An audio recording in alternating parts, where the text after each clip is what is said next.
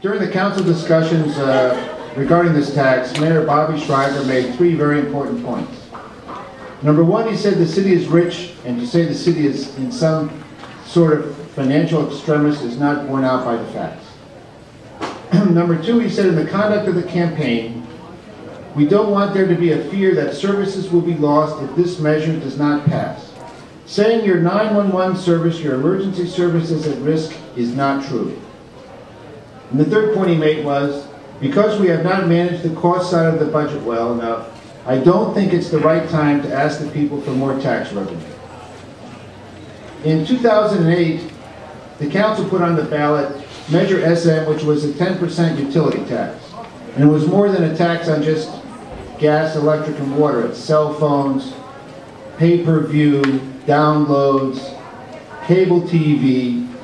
And the purpose of that tax was, quote, to preserve essential city services and school programs.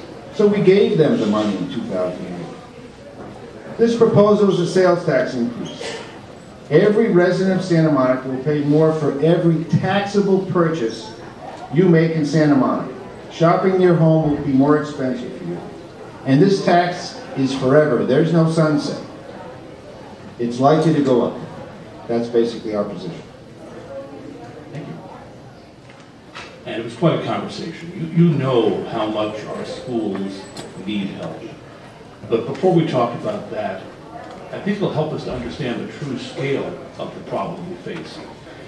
We're waiting to hear what California's state budget is going to be. We know they've made the deal, we don't know what it is yet. When it's revealed to us on Wednesday, what we do know is it's going to contain still more bad news for cities and for schools. And I don't see Sacramento getting better anytime soon. We send some really good people from this district, but Sacramento's not doing well. California state government's already cut school funding drastically. That's part of their problem. Sacramento also recently took $21 million from Santa Monica. So they're dipping into our pockets as well. Yes, that is true. We can still make our local city and our local schools work if we guarantee local revenue that Sacramento can't take. And that's what we're doing here. We know we're going to need that local revenue. Measures Y and YY create ongoing, locally controlled revenue that Sacramento can't take away from us. And I support both. I personally don't say we support one and the other. That makes no sense to me. What's particularly encouraging about Measures Y and YY is they represent the entire community working together. You've got the city and the school district side by side saying, yes, we can work together to make our community, our entire community work. So Tom Larmore is going to explain more about how this is of immediate and crucial importance to our students. I've been a resident of Santa Monica for 35 years. My two children went to school all the way through the public schools. My daughter taught at Smash. And I cannot tell you how much I appreciate the education that they received here. It set them both up in very good position for the future. We have a major problem in the school district, as Kevin alluded to. In the last 2 years, the state has taken $20 million away from the schools. Just about 10% of its operating budget. And as Kevin mentioned, there's no sign of that changing. As a result of that, the district's made significant and very critical budget cuts. They cut $4.5 million in fiscal year 09-10. They would have cut $7.2 million out of this year's budget and laid off perhaps 60 or so teachers and counselors, except for the heroic efforts of Save Our Schools, a volunteer effort that raised $1.6 million in 2 months, and a one-time federal grant. So instead of having to cut $7 million out of the budget, they were able to cut only about $4.5 million. That's $9 million cut out of the school budget in the last 2 years. And things are projected to continue, if not get worse, the next year and the year after that. The only way they've been able to do even that is to dip into their reserves and deplete them this year from 27 million down to 11 at the end of the school year. End of the next year, from 11 down to 1.5 million. So this is a critical loss for our community if we can't find a way to replace at least some of those funds. Which is the sales tax vote as Santa Monica Unified School District. In fact, all the actions so far seem to be contrary. If you know from the experience of the city council, there was supposed to be an accelerated clause for the school district that was supposed to kick in regarding the facilities use. And as you remember, it was just 18 months ago, tooth and nail, the schools had to fight for that money. Why an advisory measure, which has no bearing whatsoever on guaranteeing any money for the school district, is going to save our schools, is disingenuous and an insult to the people that work hard for the schools. This is not what we need now. We need real solutions for the schools. Should the city of Santa Monica be helping to support our Santa Monica Malibu schools? I say yes, and in fact we do.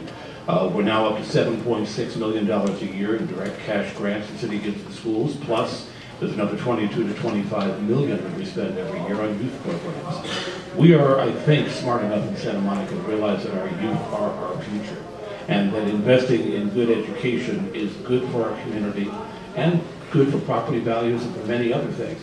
There are many reasons why this is the right thing to do at the right time.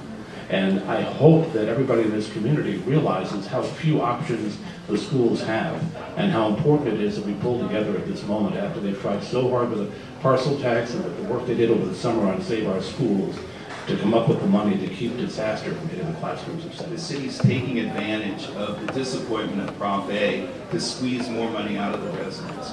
With nothing ensuring that money from this will go to the schools, how can you possibly say that this is going to save our schools? How would you respond to that, Tom? Well, Don, first, what I find disingenuous is your statements coming from people who oppose the parcel tax and who have probably opposed virtually every tax for the benefit of schools over the last several Just years. this kind of special interest that's happening right here. Let Tom This is get not the a question out. small measure. Don. This is a tax Don. measure to benefit the city, and that's exactly what people that have protested the parcel taxes for the schools in the past, that's the argument we've had. Mr. Larmore, has that been my argument for years? No. But what I want to say is, Let him answer the question, Don, first. Okay? Finish. Let him answer the question. It's very clear that half of this money that gets raised out of the new sales tax will be dedicated to the public schools. To say anything other is just to deny reality. From the very beginning, back in July, when this was proposed, our city manager said one of the reasons I want to put this on the ballot is to get money for the schools that they so desperately need. I've heard him say that many times. You've heard virtually every council candidate, and you'll hear it again tonight, I'll expect, after we're done, support the measure for that very reason. All of the volunteers who are out there working so hard, who just finished their heroic efforts for Save Our Cities, are out there working hard for that very reason. So to me, the fact that the measure isn't worded more specifically is irrelevant. There's no question that this money will be dedicated to the public schools. Don? Well, let me read something. Now see if this is irrelevant to you. This is the minutes of the council meeting. It was a consensus of council to direct staff to return on July 17th with a proposed advisory companion measure, non-binding measure, to express voters' opinion on how to spend the funds. And that it will contain language proposing that 50% of the revenue be directed to Santa Monica Malibu School District. But yet when this measure came back, it said to education. They dropped the requirement that the money go to the school district, and that's what a lot of people are very upset about. Where was our school district, where was our representatives to stand up and at least raise their hand in the council meeting and say, hey, this is not what you guys promised us. You gave us an entirely different measure to vote on. Well, Kevin, you're on the council. I mean, can you address that? I mean, is the council's intention for this money to go to K through 12 and not say Santa Monica College or any other educational program? From the very first time I met with our city manager about this measure, before it went public and went to a vote and got put on the ballot, it was very clear that the intent here was for the community as a whole to support the city and the schools through a single measure. And then Measure YY was placed on the ballot to affirm that. But it was always the intent. Now, I know that there have been some calls for funding for senior programs that Emeritus College does as part of Santa Monica College. The city may fund that out of senior programs. But we're talking here about helping our public schools. That's who we're talking about. So trust us for us to give the schools the money. Is that Well, this is coming from people who have argued against giving the schools any help time and time again. So you could I'll choose five words that said Santa Monica, Malibu Unified School District, Santa Monica School District. No, there was a reason why that wasn't included, was there not? Right. We have a very strange system here in California, and I've got a lot of strange systems, but this particular one says that if you have a tax measure that is dedicated for a special purpose, it requires a 2/3 vote. If you have a tax measure that is for general purposes, goes into the general fund, then it only requires a 50% vote. So the concern was that the wording of the advisory measure had to be done very carefully so that there wouldn't be a challenge after it passed that in fact it should have gotten 2/3 in order to be valid. But going back to what Kevin said and what I said before, there's absolutely no question in anyone's mind who's involved with this that this money goes to the schools. And if this passes, I expect to suggest to the council that the first thing they do is amend the existing contract with the schools to add this money to it. Measure YY is an advisory measure. It has no force of law at all. It doesn't compel the city council to do anything. So the constitutional requirement of a 2/3 vote would not be applicable to a measure that has no force of law at all. I think they did that because they wanted discretion to do other things with it. Now, the Santa Monica College Board of Trustees endorsed Measure Y and YY, indicating that they wanted some of that money. So I think that they changed it from the school district education because down the road they have no intention at all, or some other council will be able to say, we're going to use it for something else.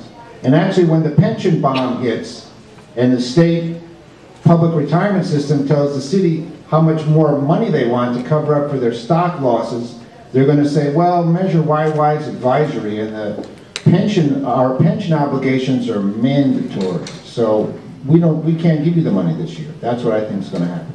Thank you.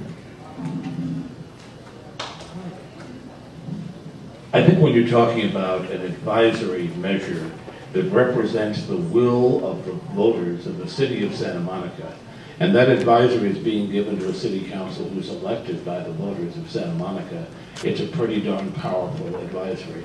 I can't quite imagine the argument I'm hearing here that, that there's some little possibility here that money won't go to the schools, and so therefore we shouldn't do anything and let the students who are in our schools now just go down the tubes, and maybe in 10 years we'll figure out a better way to fund schools in California, but meanwhile our kids will just have to fend for themselves.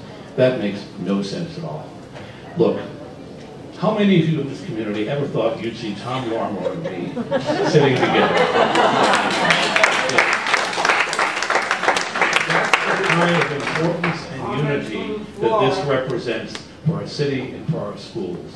This is one of those rare times when our community is pulled together and only a few outliers are saying, oh, no, we can't do that. Yes, we can, and yes, we're going to pass. Why?